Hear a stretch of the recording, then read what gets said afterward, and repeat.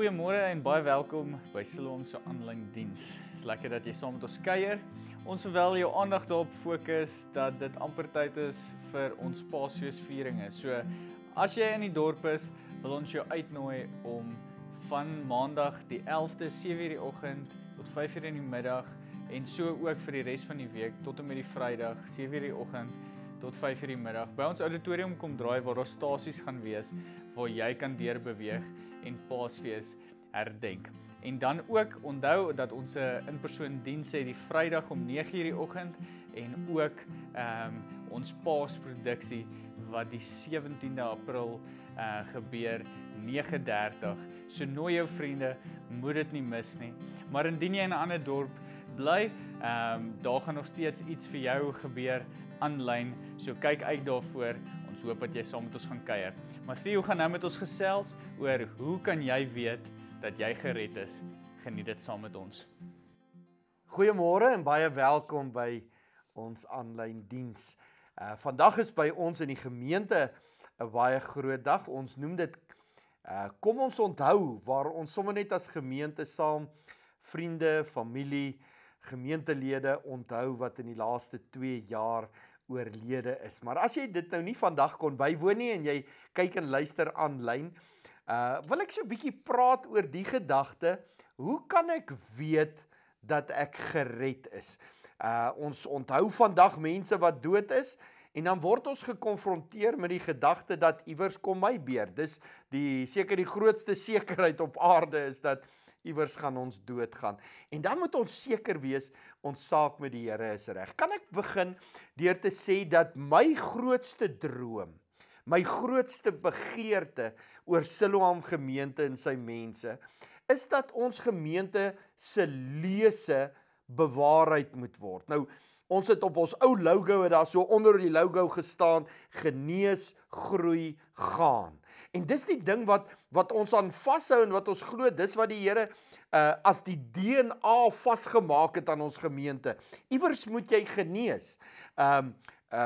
Ek wil hê mense moet gered word, maar dan moet hulle genees na gees, siel en liggaam. Die geestelike genesing is baie belangriker as liggaamlike genesing. Ek wil sien dat mense bevry word van goed wat hulle vashou. Dan droom ek dat mense moet groei. Mense moet gedisipel word, hulle moet toegerus word, sodat hulle geestelik volwasse kan word. En dan uit die aard van die saak is daar die gaan gedeelte. Ek wil sien hoe dat mense bekragtig word om te dien, het sy binne in die gemeente of buite die gemeente, letterlik gelanseer te word in hulle bedieninge. Ek onthou dat ek as 'n jong pastoor met 'n Engelse pastoor gepraat het. Hy was nou 'n regte soutie. Hy is in Engeland gebore en daar groot geword. En hy het Suid-Afrika toe geëmigreer as 'n totale ateïs, nie in 'n kerk groot geword nie. En hy het eendag vertel hoe dat hy by 'n kerk verbyry en vir hom wat 'n rou Engelsman is, ek vergeet om te sê, hy was in die verfbedryf gewees. En jy weet nou, as dit by rooi kom, is daar verskillende kleure rooi. Nou vandag is daar baie meer, maar daai jare toe ons groot geword het, is dit Signal Red en Post Office Red en so die rooie kleurig name gehad. En hy ry by 'n kerk verby en hy sien 'n bordjie wat sê Jesus Red. En hy dink by homself as ateïs, this must be blasphemy. Hoe kan hulle 'n kleurverf vernoem na Jesus? Nou natuurlik was die bord in Afrikaans wat gesê het, Jesus red. Nou ons praat daaroor dat hy red. Ons sê in Engels, sê ons Jesus saves, maar waarvan en hoe? Nou ek wil vandag so vinnig op 'n reis saam met jou gaan, en ek wil begin deur 3 versies te lees, en dan op grond van dit gaan ons bietjie uitwy. Hierdie redding ding, hoe weet ek is gered? Dit gaan oor van wat se redding praat ons, want ons gaan nou sien dat dit skynbaar verskillende reddings is, nê. Nou, hier's nommer 1 Korintiërs 1 vers 18.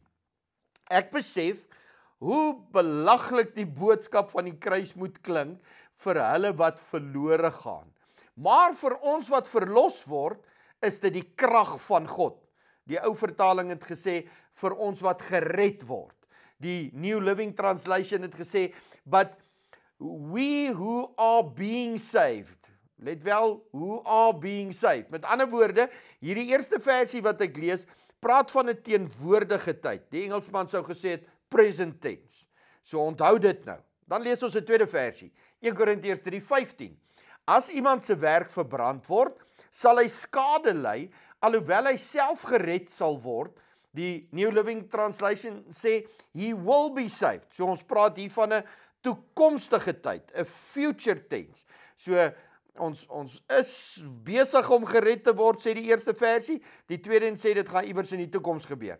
Vers 3, Efesiërs 2 vers 8 en 9. Ek lees hom uit die Nuwe Lewende Vertaling. Dit is mos die genade wat julle verlos het, deurdat julle tot geloof gekom het. En julle verlossing kom nie uit julleself nie, maar is 'n gawe van God. Dit is nie die gevolg van julle dade nie. Niemand kan daaroor groot praat nie. Die ou Afrikaans sê, uit genade is julle gered. Die New Living Translation sê, God saved you by His grace when you believed. Hy sê op 'n ander plek, you have been saved. Met ander woorde, hier praat hy van 'n verlede tyd, 'n past tense. Kan ek net na aanleiding van die versie wat ek gelees het, net so terloop sê, in die hemel gaan daar geen groot pratery wees nie. Want ons gaan besef, alles is net genade. So, niemand gaan in die hemel sê, ek het vir hierdie ou gebid en hy het dit, of ek het vir hierdie een geld gegee of wat nie. Ons gaan niks sê om oor trots te wees nie, want alles is net genade. Hier's die vraag wat ek wil vra.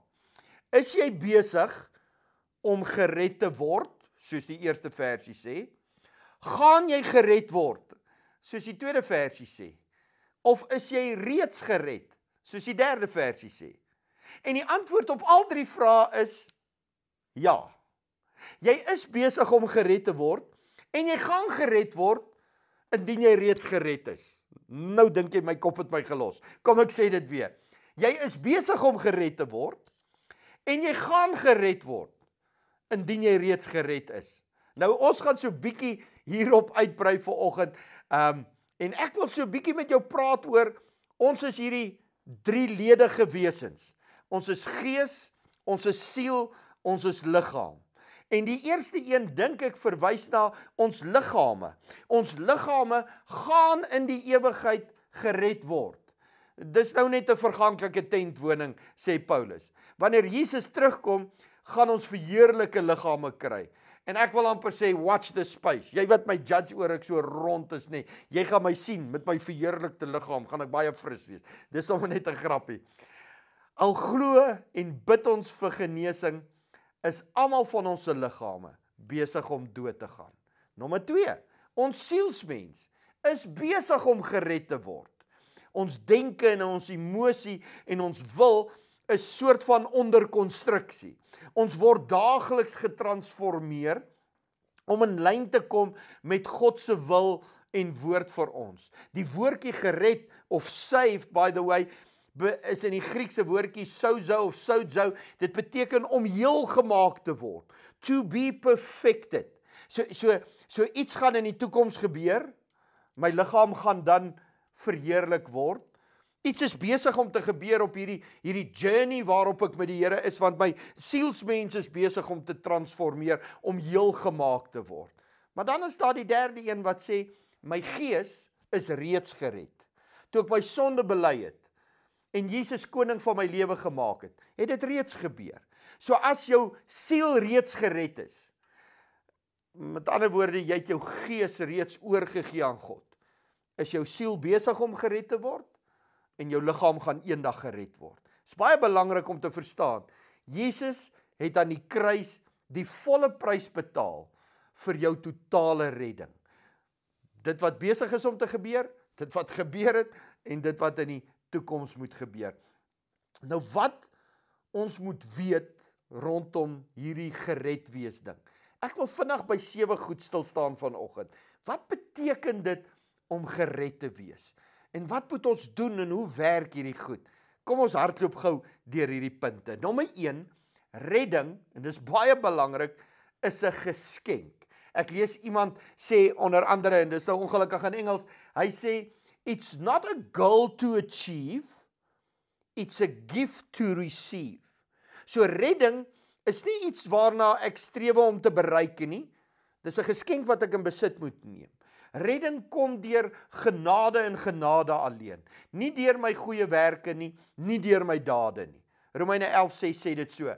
Hy sê, en as dit uit genade is, dan was dit seker nie op grond van hulle goeie dade nie. Anders sou die genade nie meer werklik genade gewees het nie. En dit maak ons nou sin. Jy kan tog nie betaal vir 'n geskenk nie. Wat help dit ek bring vir jou vir Kersfees of vir jou verjaarsdag 'n persent daar by jou huis aan en ek sê baie geluk hier is jou persent en so terloops die strokie is binne en jy kan sommer die betaling in my rekening maak nie. Dan is dit nie meer 'n geskenk nie. As jy vir redding moes werk, dan is dit verdienste. Maar nou is dit 'n geskenk. Dis net genade. As ek vir jou daai geskenk bring, het jy die keuse, wil jy dit hê of nie? As jy dit wil hê, gaan jy sê baie dankie vir my persent. Ek gaan nie 'n rekening bysit nie. So redding is 'n geskenk. Dis genade, dis verniet, dis vry. Hier is die tweede ding. Redding bewerk ewige lewe. En dit verstaan ons. Romeine 6:3 sê wat die sonde uitbetaal is die dood. Maar God se genade geskenk is die ewige lewe wat ons deel word deur Christus Jesus ons Here. 1 Johannes 2:25. En dit is die belofte wat hy self aan ons gemaak het, die ewige lewe. 1 Johannes 5:13. Ek skryf hierdie dinge aan julle sodat julle met die wete kan leef dat julle nou reeds deel het aan die ewige lewe. Julle wat aanhou glo in die persoon van die Seun van God. Kan God lieg? Beslis nie. Ewige lewe is hierdie ding wat hy beloof, wat na redding na ons toe kom. Dis sy belofte aan ons. Hoe lank is ewige lewe? Dis vir altyd. En ons beperkte menslike verstand kan daai konsep nooit ten volle begryp nie, maar dis vir altyd.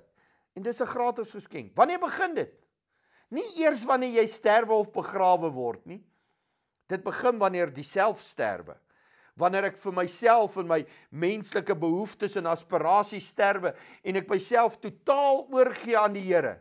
Dis wanneer ewige lewe begin. Ek wat in my 50's is, my lewe het begin, my ewige lewe, toe ek gesterf het toe ek 14 jaar oud was. Toe het ek begin lewe. Ek het gesterwe, want ek het my alles vir Jesus gegee. En toe die ewige lewe begin. Die geskenk word gegee die oomblik wanneer ek Jesus aanneem. Nie aan die einde van my lewe, na 'n beoordeling van al my dade nie. Dit kom, die beoordeling van die dade kom. Maar ewige lewe, my redding, het begin op daai dag, wanneer ek Jesus koning van my lewe maak. Hier is die derde ding. Redding bring totale vergifnis. Die woordjie vergifnis het onder andere 'n mooi definisie. Dit sê iets van 'n total release. As ek jou vergewe vir wat jy aan my gedoen het, it's a total release. Ek laat jou gaan. Ek spreek jou vry. En op dieselfde manier doen die Here dit met ons. Een van my gunsteling versies in die Bybel, Psalm 103:12, sê, so ver as die ooste van die weste, so ver verwyder hy ons oortredings van ons. Handelinge 13:38, daarom moet julle goed weet wat nou aan julle verkondig word, vergewing van sondes deur Jesus. Julle kon nie deur die wet van Moses God se vryspraak verkry nie. Jeremia 31:34 sê, ek sal al julle oortredinge en hulle sondes vergewe. Ek sal nooit eers weer daaraan dink nie. God kan as hy wil, want hy ly nie aan geheueverlies nie, maar hy kies om nie daaraan te dink nie. Al wil die duiwel hê, hy moet onthou, hy kies om nie daaraan te dink nie. So ver soos die ooste van die weste. Dis 'n afstand wat nie bereken kan word nie. Want maak nie saak, jy kan die afstand van noord na suid bepaal, van die noordpool tot by die suidpool, maar jy kan nie die afstand van oos na wes bepaal nie. Want daar's altyd iets wat verder oos is, en daar's altyd iets wat verder wes is. God sê, so ver, vat hy dit weg van jou af. Punt nommer 4, redding bring regverdiging. Die Engelsman praat van justification. Romeine 23, maar nou spreek God ons in sy genade vry op grond van die verlossing wat Christus Jesus vir ons verkry het. En dit sonder enige verdienste van ons kant af. Galasiërs 2:16 sê, weet dat niemand deur die wet te onderhou deur God vrygespreek word nie. Net deur geloof in Jesus Christus kan dit gebeur. Niemand sal mos deur die wet te onderhou deur God vrygespreek word nie. Wat beteken dit dat God regverdig is? Ek hoor mense gebruik die feit dat God regverdig is amper as 'n tipe van 'n teenpool vir sy genade. Met ander woorde, hoekom sê God mense moet hel toe gaan? Nee, want hy's 'n regverdige God. Net soos wat hy in sy goedheid en guns mense red, hy kan nie sonde ongestraf laat nie. Maar ons sê die feit dat hy mense nie red nie, is omdat hy regverdig is en hy moet hulle sonde straf. Maar ek wil dit amper andersom sien. Die feit dat jy in sonde leef, maak dat jy in elk geval op pad hel toe is. Sê laat hy jou hel toe stuur nie. Nou het ons die versie gelees wat sê die loon van sonde is dood. Jy's in elk geval in jou sonde op pad hel toe as jy Jesus nie aanneem nie. Sy regverdiging maak dat hy jou hemel toe stuur. Want hy's regverdig. Twee mense kan nie vir dieselfde oortreding gestraf word nie. Jesus is reeds gestraf. As jy dit besef en dit aanvaar, bring dit vir jou vryheid in Christus. Punt nommer 5. Redding bring geregtigheid. Die Engelse woordjie is righteousness. Romeine 4:3 sê, die skrif verklaar mos, Abraham het in God geglo en God het hom vrygespreek. Nou die woordjie righteous sou beteken doing the right thing or the right things. Righteousness is right standing with God. Daar's die verskil tussen die twee. Kom ek gebruik hierdie voorbeeld. My rekening was vol sonde.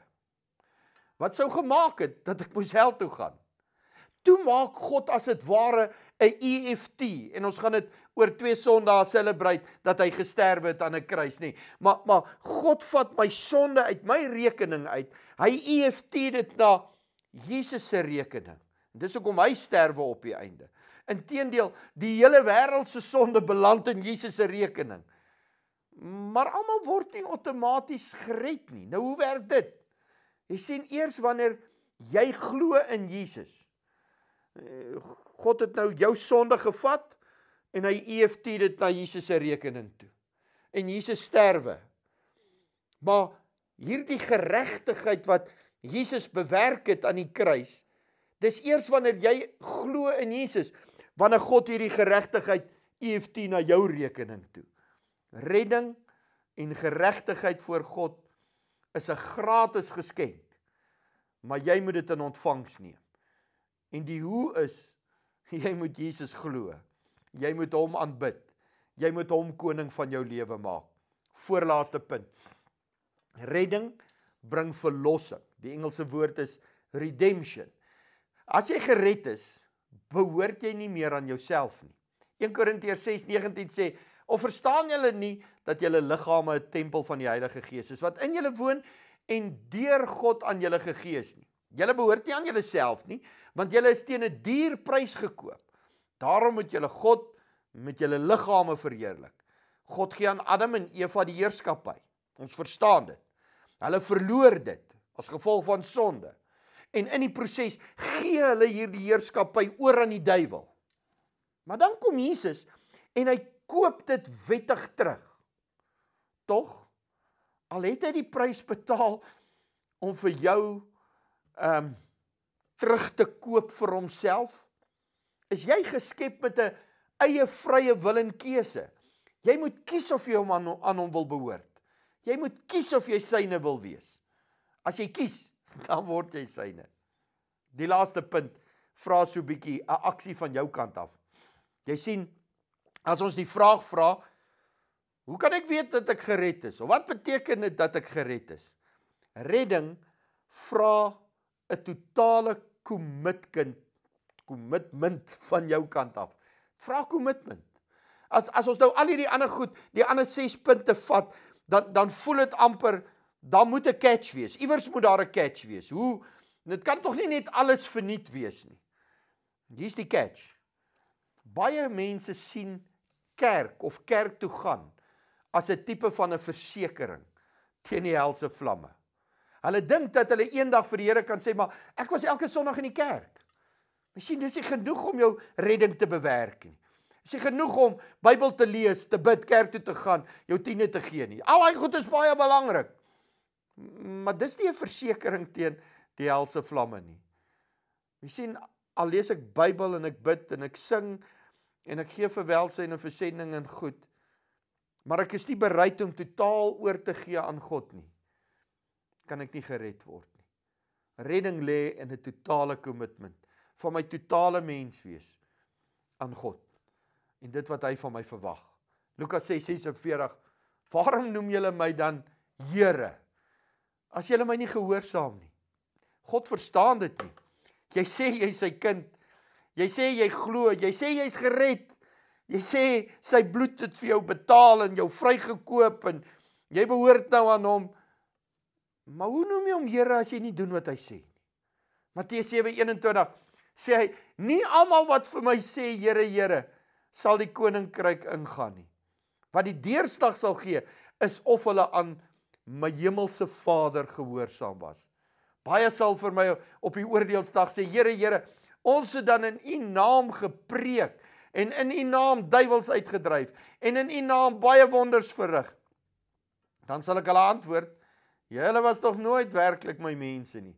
Gaan weg van my af. Julle het nie gedoen wat voor God reg is nie. Hier is die scary gedagte.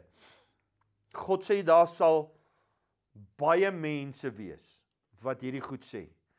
Wat sê, ek het gepreek, ek het duiwels uitgedryf.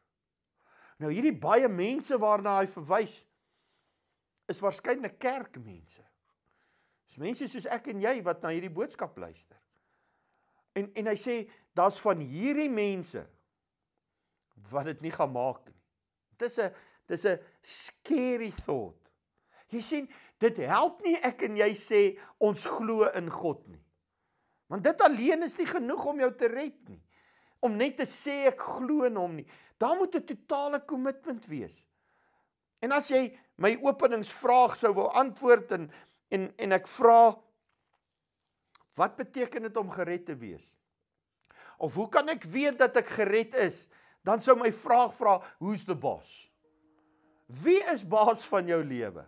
Wie is die een wat sê en jy doen wat hy sê jy moet doen? Leen jy jou ore uit aan mense of omstandighede of die wêreld? Of luister jy as God met jou praat? Ek wil jou uitdaag vandag as Siloam, sommer net onthou dat mense vir wie ons lief is dood is. En dan wil ons almal altyd glo, al ons geliefdes is op 'n beter plek, hulle is by die Here. En as hulle die Here gedien het as koning van hulle lewe, dan is hulle op 'n beter plek. Maar ek weet nie van jou nie, maar ek is nie bereid om die risiko te vat om aan te gaan sonder om 100% seker te wees dat ek gered is. En al hoe ek dit kan doen is deur hierdie geskenk, hierdie gratis geskenk in besit te neem, deur my sondes voor God te bely en Jesus koning van my lewe te maak en om elke dag voluit te dien. Kom ons bid saam. Vader, ek bid vir elkeen wat vandag na my luister, dat hulle sinvolle besluite sal maak, nie emosionele besluite nie, sinvolle, weldeurdagte besluite om Jesus onvoorwaardelik koning van hulle lewe te maak. Dankie dat jy vir ons help, Heilige Gees, om Jesus te bely as verlosser, saligmaker, koning van ons lewe en klaar te kry met die mag van sonde en die vlees en sondige gewoontes oor ons lewens en dat ons Jesus ten volle sal gehoorsaam. God se woord sal gehoorsaam. Die man, die vrou sal wees wat die Here wil hê ons moet wees. Help dat elkeen wat aan my luister vandag sal seker maak dat hulle verhouding met die Here reg is. Seker maak dat ons waarlik gered is. Ons bid dit in Jesus se naam. Amen. Ons is nou aan die einde van ons diens en indien jy gebed nodig het, WhatsApp ons. Hier is die nommer, hier iewers. So ons wil hê jy moet ons kontak. Ons wil saam met jou bid. Ons gee om vir jou en ons wil weet wat in jou lewe aangaan. So stuur ons gerus 'n WhatsApp sodat ons saam met jou kan bid vir wat ook al rede, vir wat ook al aangaan in jou lewe. Ons is hier vir jou. Dan wil ons jou ook die geleentheid gee waar jy kan belê in die koninkryk. Hou gerus die skerm dop vir meer inligting. oor hoe jy kan betrokke raak en hoe jy kan gee. Jy moet 'n geseënde week hê.